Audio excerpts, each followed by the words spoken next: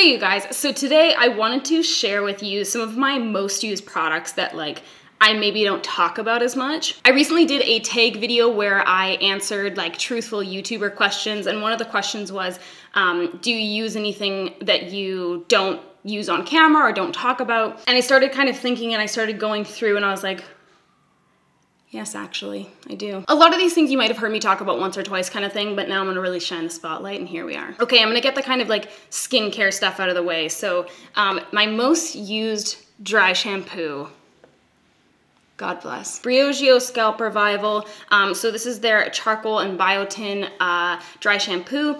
I wanted to switch from using aerosol dry shampoos because I feel like I burn through them so quickly and I was creating a lot of waste because of it. Literally I could use one of those cans in 2 weeks, no problem. Whereas with this, I find that it just lasts a lot longer. So it's a powder and it kind of it has a little thing and you just basically squeeze. It comes out like that. It's so interesting because I was reading reviews about this and a lot of people were saying they didn't like this packaging and I was like, the packaging is what I like the most. Because I used to really like the Lush No Drought dry shampoo, but the reason I didn't use it as often is because that packaging was so finicky to me. It was kind of just like a little flip top, you just pushed the little button down and then it, and so you had to kind of sprinkle it on your hair or sprinkle it into your hands and it just was really messy and I feel like I ended up wasting product because of that as well. Whereas with this, it's you can kind of just puff it onto your roots and does good job. Okay, so anyways, that's one of my most used products. I use this almost every day, but I don't really talk about it that much. So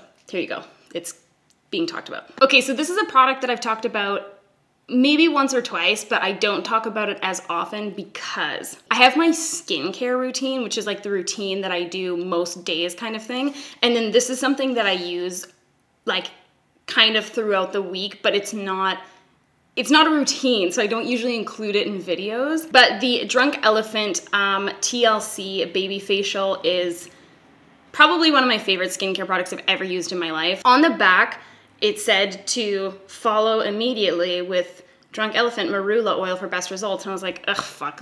I always buy oils. I never fucking use them. I never care. I don't feel like they make a big difference. But I was like, whatever, I'll get the little baby size and see how it works kind of thing. Chef's kiss. Magnificent, truly. I look forward to baby facial days. I really do, because I have my regular skincare routine kind of thing, which I'll do 2 days of my regular skincare routine, then I'll do the baby facial, 2 or 3 more days of my routine, and then I'll use the baby facial again. So I use it twice a week, and it's the best evening when I do. So this is a mask. It's 25% AHA, 2% BHA, and it's just really, really good for softening up acne scarring and acne that's just kind of starting to fade and stuff like that. I feel like it's helped lighten a bunch of my dark spots and stuff. And it just makes my skin feel super, super soft. And I find with this guy, the oil, less is more for sure. I really, really, really actually like following up with this oil. I feel like they do work really well in conjunction with each other. But I find that if I over apply this, I don't like it as much. So I just literally take 1 drop and smooth it all over my face. And then if I need a little bit more, I'll just barely put a tiny, tiny bit more on kind of thing. And again, smooth it all over before going back in for more product. And the next morning, I always feel like I have the nicest skin and it's so perfect and supple and fresh and delicious. Ugh. One of my favorite purchases of the year. I know everyone's gonna be like, yes, Sam, you have mentioned this, but I don't care.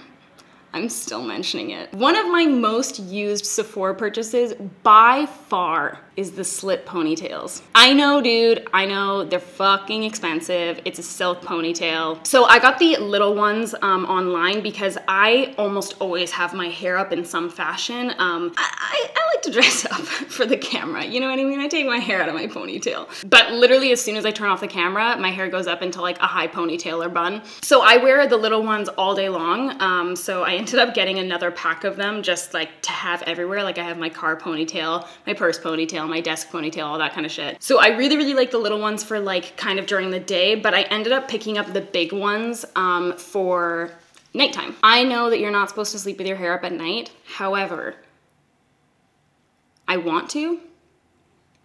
so I do. I felt like these guys were a little bit harder on my hair at night, so I kind of opted for these, which like are a little bit looser.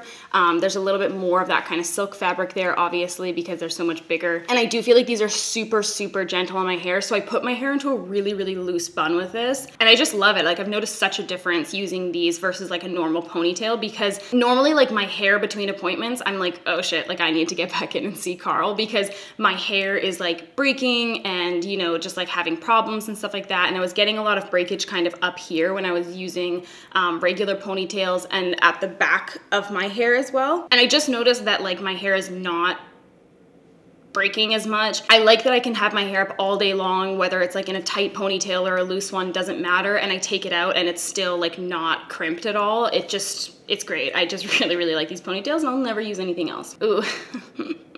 This is one I never talk about because I usually don't put my lashes on camera, and when I do, this is like the last fucking thing I mentioned. So 2 years ago, when I went to Japan for the first time, I had ran out of lash glue, and so I got this lash glue from a brand called DUP. And then when I went back to Japan last year, I like stocked up. I love this lash glue.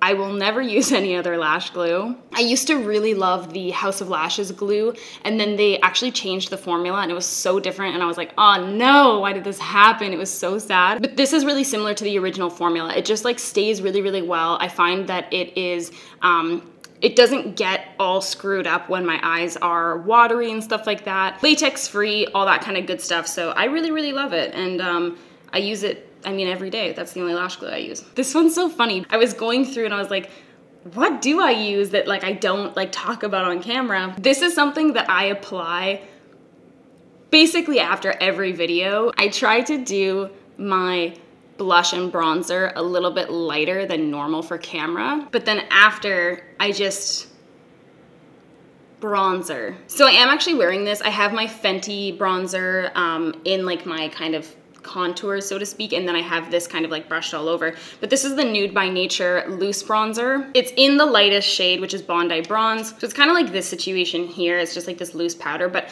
I love this bronzer because I don't feel like it is a color that is weird. When you put it on, it just is like tan. It's a tan color. Like it's great. But the thing I like the most about that bronzer is that it's so sheer and so easy to kind of just like put all over the skin wherever you want for like a little bit of extra warmth kind of thing. And it doesn't look like too pigmented and too crazy and too over the top. So I just find that when I get off camera, I'm just like, okay, I'm gonna bronze up a little bit more. And I just usually sweep that over with like a huge brush and just kind of like warm up a little bit more. But I use this guy almost every day. Ooh, this is one of my favorite purse lipsticks. So Nude Sticks Gel Color in Fate. I keep on me. I stay strapped with the shit, you know? You guys are literally gonna be like, Sam, how many of these types of lipstick do you need to own? The limit does not exist. This is literally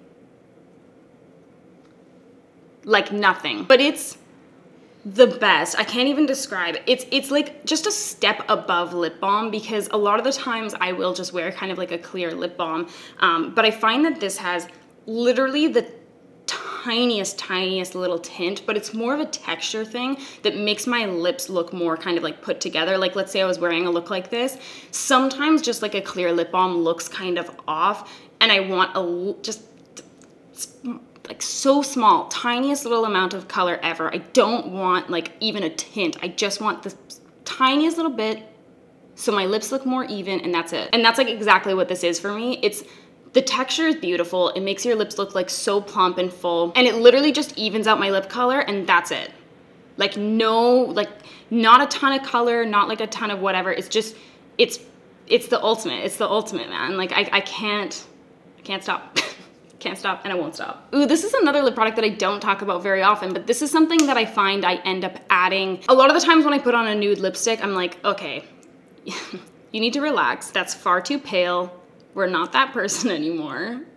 We're gonna put some real lipstick on, okay? So Urban Decay's Ex-Girlfriend lipstick. You guys might have heard me mention this a couple times, but I don't talk about it a ton. The reason why I started to really fall in love with this is because I, years ago, bought this Christian Louboutin lipstick that was ridiculously expensive. They're like $100 lipsticks. And I liked it, but I was like, this is crazy. So I wanted to find something kind of similar that gave me the sort of the same appearance, and that's how I came across Ex-Girlfriend. I love the formula. It's super smooth. It gives a really even application of color. But the thing I like the most about this is it has like a little bit of that rosiness, so I find that it's very universally flattering. And it's something that I end up mixing with a lot of my nude lip colors, because I just find that like I gravitate towards really pale, sometimes a little bit more cool toned colors, and then when I put it on, I'm like, okay, I don't think I can wear as much bronzer as I do and wear such a cool toned nude lip. So I love to add that on just to like add a little bit of warmth and stuff like that. And it's something that I end up reaching for a ton. And anytime I put it away, I take it back out the next day. Last but not least, in my Salt palette, which is back in stock and you can go pick up if you want. First of all, my Salt palette, I love this thing. It's so great. It was perfect for traveling. I said that I would update you guys on that.